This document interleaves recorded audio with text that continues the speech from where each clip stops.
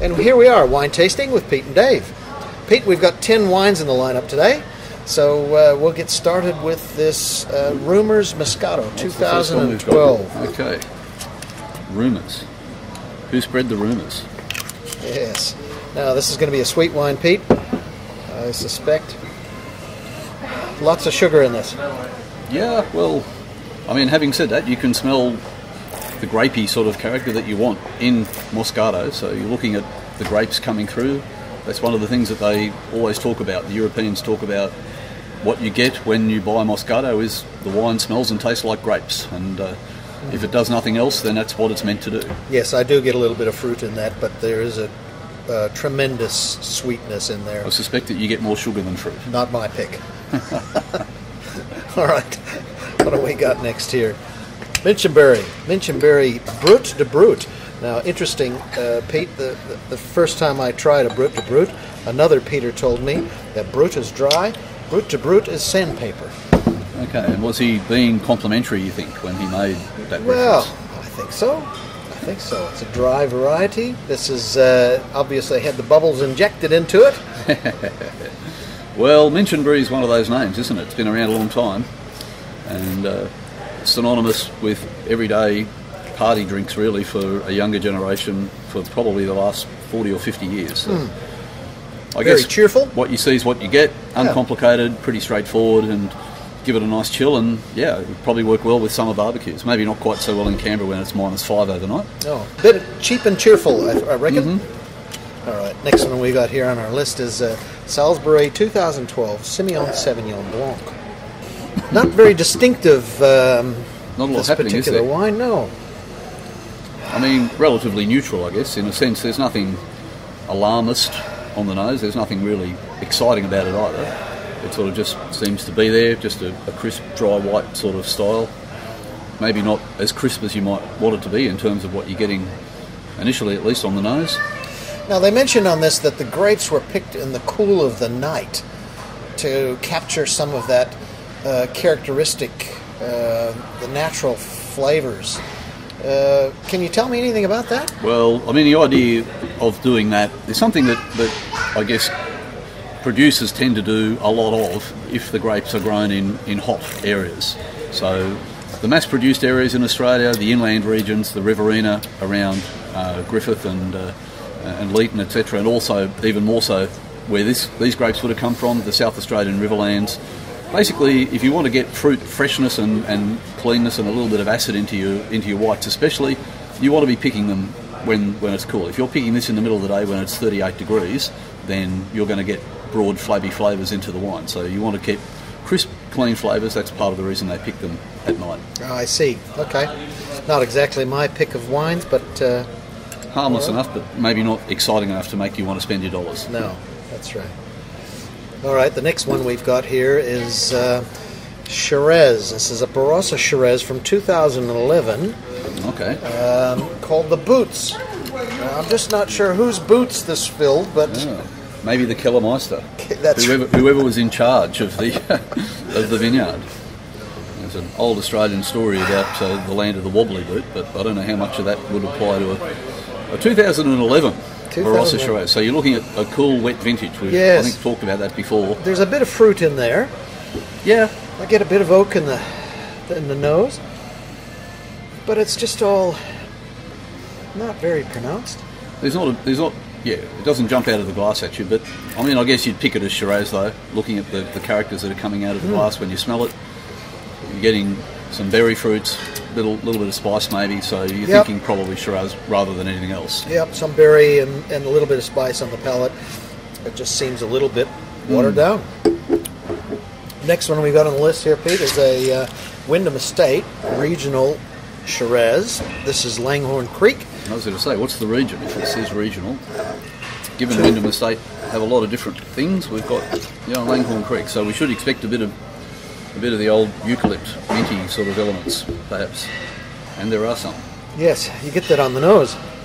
You do straight away, and that's an interesting thing. Some people find that a distraction, and they struggle to think of it as a character that can be complementary or that they like, and yet other people say, well, that's what you want in your wine. And when the French talk about terroir, which is a big buzzword these days, that's one of the characteristics that they're talking about. The fact that you can pick certain regional characters and even vineyard characters from different wines that you try. And definitely Langhorne Creek, you do get some of that regional minty, eucalypty sort of stuff I going. get a little bit of leather in there, very Yeah. nice middle palate, Yep. and that goes on for a little while, which is quite nice. Yeah.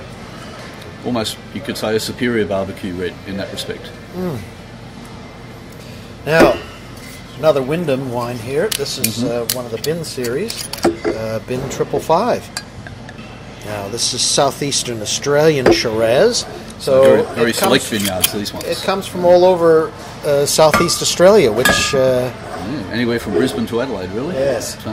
No, they do that. Bigger companies do tend to do that with a lot of their wine, in particular wine that is destined for the export market, because they can't obviously use specific vineyard regions because it comes from all over the place, and multi-regional sourcing of the fruit tends to become a little bit problematical if you're trying to identify where it comes from. So they just say, well, look, this is our wine, this is the blend we make a lot of it, and we want it to be consistent. And in a good year, this seems to be pretty bright fruit in this. cherries, definitely cherries You there. get cherries there, yeah? I get a little bit of that leather, sort of the wet leather. Yeah, but I think you get quite ripe fruit on the nose and on the palate. There's quite ripe fruit character, which for a bulk blend, big sort of manufacturer, big company wine, you're getting some pretty good fruit in that, I think. Let's try the 444. Another Wyndham, southeast Australian fruit. They're not entirely original with their labelling, are they? 444, 555. I wonder if there's a 666, a devil's wine. There is 888, and that's Cab Merlot. Indeed. 444 being the straight Cabernet. Now, I get a little lighter fruit Yeah. character out of that. Definitely some lighter fruit characters. What vintage are we looking at here? 2010 again, so a good vintage. Funny enough, I get a bit of mint in that as well, but Yeah, some mint. There's not plums. as pronounced as it was in the Langhorne Creek wine, but you'll often find that in different regional expressions of Cabernet, and sometimes with Shiraz, but particularly with Cabernet, you get a mintiness, and it could be a case of, does it come from Coonawarra, does it come from the Yarra, does it come from Langhorne Creek? I mean, you get mint in different incarnations in all of those regions, and it's just different sort of mint. But yeah, Lovely wine. A little bit more tannin. Now, the next one we've got here, Pete, is called White Box. This is a Heathcote 2009 Shiraz. okay. And I suspect that 2009 in Heathcote was a fairly warm end of the year, fairly dry. Yeah, I think, 2009 was pretty hot across most of Victoria, of course. Heathcote, you do tend to have that sort of cold winters and hot summers, and you'll generally get quite robust flavours in your reds from Heathcote. Or whites as well, for that matter. If I you get ever see- a subtle sort of pencil shavings, a subtle Yeah. little bit of That's an dry- oak sort of Yeah. character, as much as anything else. But quite lifted berry fruit as well on the nose.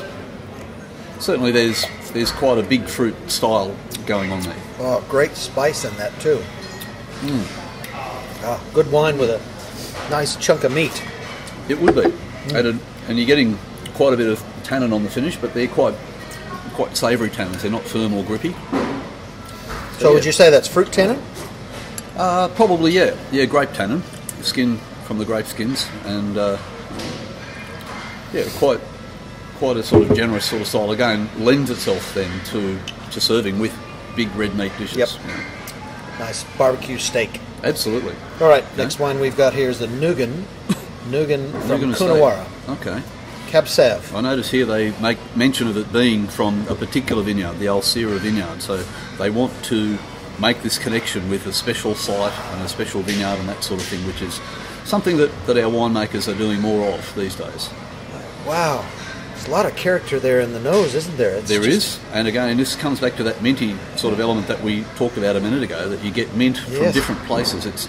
There's, in its own way, just as much mint here as there is in the Langhorne Creek Shiraz. It's just that it's Coonawarra mint rather than Langhorne Creek mint. But Oh, beautiful ripe cherries. Mm-hmm.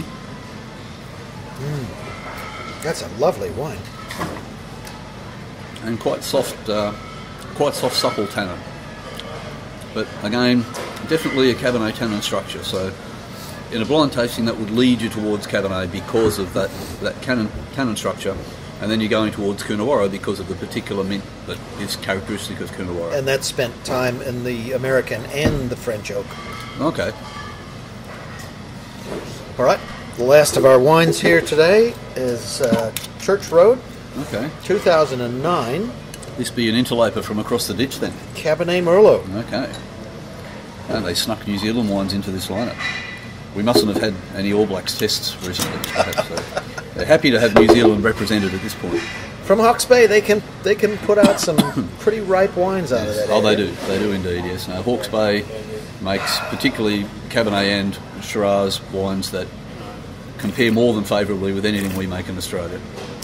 Beautiful tannin and great structure in that wine. That'll go a long way. A bigger wine, a bigger palate, if you like, compared to the previous one. I think you look at the Nugan, the Coonawarra Cabernet was a bit leaner, if you like, in relative terms. This one's a bit more sumptuous, a bit lush, and a bit bigger palate. I think bigger middle palate flavours. But again, yeah, you're getting the structure, that Bordeaux structure, if you like. So the tannin structure is there, but beautiful, supple mid palate flavours, and yeah, a good drink that. Great wine. Yeah, And thanks again, Pete. We'll see you again problem. next week. You will indeed.